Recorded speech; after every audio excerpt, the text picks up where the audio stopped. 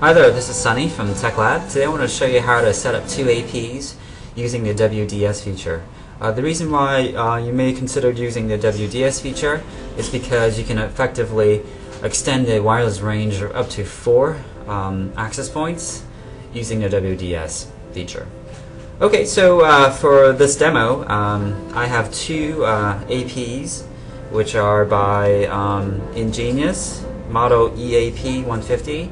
But for this to work, or for the WDS feature to work, you can have any router, any access points with the WDS feature turned on, and that you can have up to 4 of them wirelessly connected to each other. So before you begin, you would need to know the default IP address of each of the APs and the router, the login and the passwords for each of them.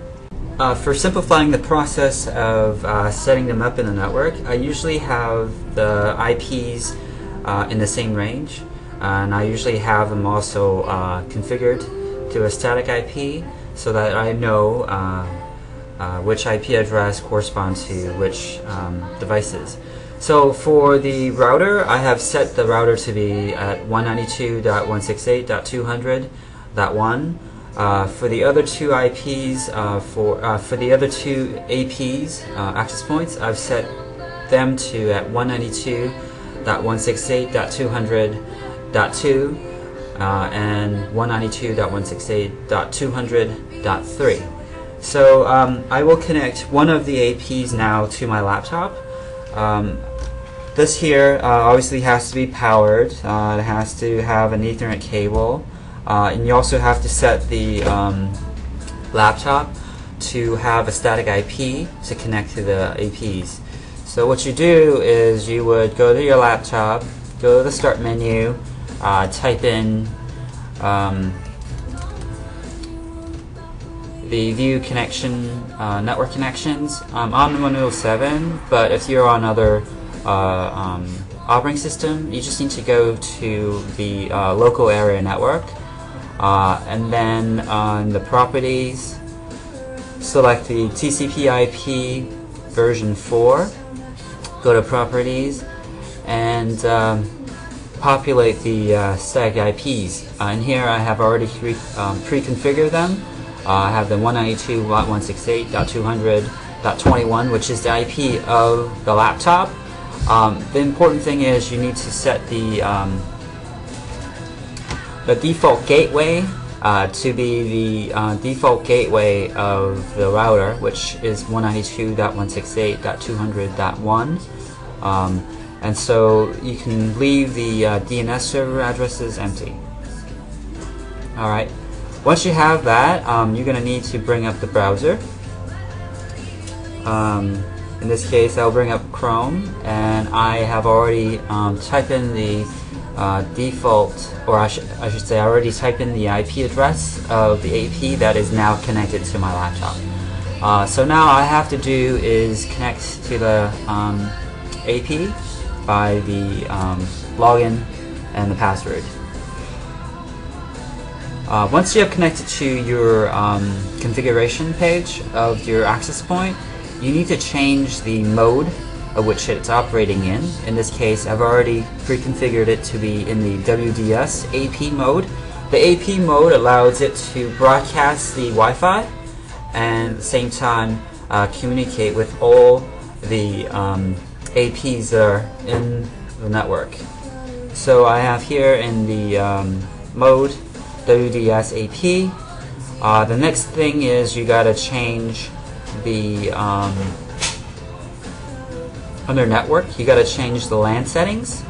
In here, because I wanted to match the IP range of my current network from the router, I like to typically set up the APs in the same IP range so that I can later reconfigure them, get to them, or get back to this a configuration page without having to guess which IP address it's automatically set from the router.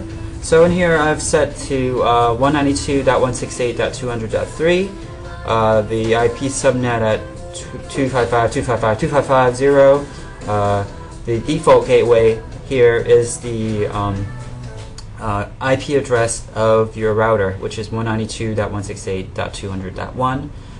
The static IP should be the same as default gateway. So in here I've set to 192.168.200.1. Same as the secondary DNS address, I've set to 192.168.200.1. Now that you have that configured, you would hit apply. After you have applied the changes, you would go into the wireless settings. Should be under basic. If not, what you're looking to do is just to configure the ESSID for your Wi-Fi, which in here I have set to TechLab 3. The 3 is simply just to match the number I have set, the last subnet that I've set on the access point. So this access point is set to have a ESSID, the name, set to TechLab 3. The important thing to know is the channel and the MAC addresses here. The channel of all your access points must be exactly the same. It must be the same, meaning the number that you assign to from 1 to 11. If you have set the channel to be 11, all the other APs in your network has to be set at the same level, or the same channel, which here is 11. And also the MAC address. The MAC address that you put in here, up to 4, are the other APs that you're using. In here I've already pre-configured it. The IP address, or the MAC ID, could be found on the box of the access point that you purchased, or usually on another, on a label. In here you can see that there's a label, and under the label somewhere you should see the MAC ID, and that's what you need to put in into the address. Once you have that, you're going to go ahead and set the security if you wish. You can have no security, you can have WEP, you can have WPA. This security is simply to connect all your APs. It's used to connect all your APs together. It is different from the Wi-Fi access security, which you will set separately. So here I've already pre-configured them to have the WPA2 and to have the passcode of a passphrase key to be TechLab1234. But it could be any method that you choose and any password that you like, as long as all the APs have the same encryption and the same key. So now that you have them all configured to have the, now that I have them configured to have the same channel, the MAC ID addresses of the APs, and the security between the APs, you just need to repeat the same process for the other AP that you're looking to configure. Again, the ESSID could be different if you wish to have the APs to have a different name. But you could of course also set them up to be exactly the same. So the next step is to deploy the APs in your network. So all you have to do is disconnect the AP that you just configured, the last AP that you just configured. Just connect one of the APs that you have to the router, and the other APs that you have can just be wirelessly connected from the WDS feature, of course, which is why we're doing all this, and you're done. So thanks for watching. My name is Sunny. This tutorial is brought to you by TechLab. For more tips and tricks, please go to www.techlab102.com. Thanks for watching.